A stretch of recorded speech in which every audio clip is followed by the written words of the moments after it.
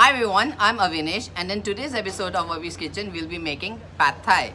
Pad Thai is basically a Thai rice noodle dish which is delicious, tangy, sweet, sour and a little bit spicy. Today I'll be showing you how I make it at home.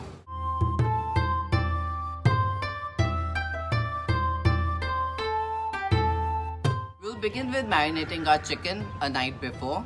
Traditionally, Pad Thai does not have marinated chicken in it, but I like to marinate it for added flavor.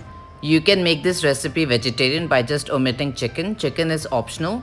You can use any vegetables you like. I'm using boneless chicken thigh, to which I've added garlic paste, some fish sauce for that umami Thai flavor, dark soy sauce. You can even use light soy sauce if that's all you have in hand, or just leave it out completely.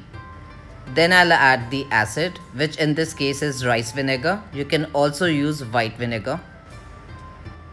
I made a mess. You can find all recipe ingredient quantities in YouTube description box. After that, I would be adding some Sriracha chili sauce for some heat. You can add sambal sauce, peri sauce, any sauce you have. Give it a good mix. Then cover it up and refrigerate it overnight or until it's ready to use. Then 1 hour before I'm about to make Pad Thai, I soak my rice noodles in lukewarm water and keep them covered until I'm ready to use them. Meanwhile, I like to prepare my other ingredients like crush my garlic, peanut, green onion, tofu until they're ready to use. You can find all the ingredient quantities in YouTube description box below. Next, I'll make my Pad Thai sauce. And these are the ingredients we'll need. Fish sauce, palm sugar, I'm using brown sugar, tamarind paste, lemon juice, rice vinegar, some sweet paprika for color, and Sriracha sauce for heat. It's really simple. All you need to do is dunk all the ingredients into a bowl and mix it together. You can be more chefy and plan ahead and double or quadruple this recipe and keep them in refrigerator for next time use. Once you are ready to cook, you should have all your ingredients in front of you because cooking process does not take long. It's super quick. So in a frying pan on high flame, add your oil. Once the oil gets hot, add in your crushed garlic. Saute them for a little bit. And then add your tofu. Stir it around for a bit. And then add your marinated chicken.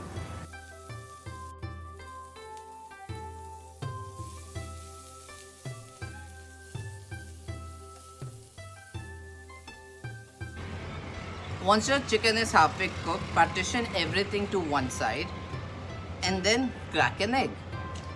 Egg is an optional ingredient. If you are making it vegetarian without chicken, you can leave it out. But if you are making it with chicken and you do eat egg, I would highly recommend it.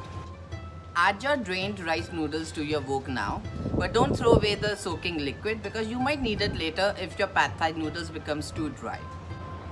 Cook the rice noodles for 2 to 3 minutes before adding the Pad Thai sauce. Continue cooking. We want the final consistency of this noodle to be neither too soggy nor too dry. After a while, I switched from a spatula to a tong because I felt it was so much easier to move the noodles with the help of a tong.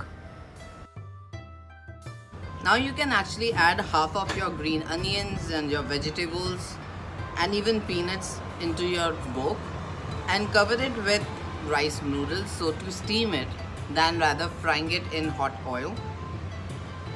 Cook it like this for 2 to 3 minutes and your Pad Thai noodles are ready. I like to serve these with lemon wedges, peanut, green onion and more Sriracha sauce.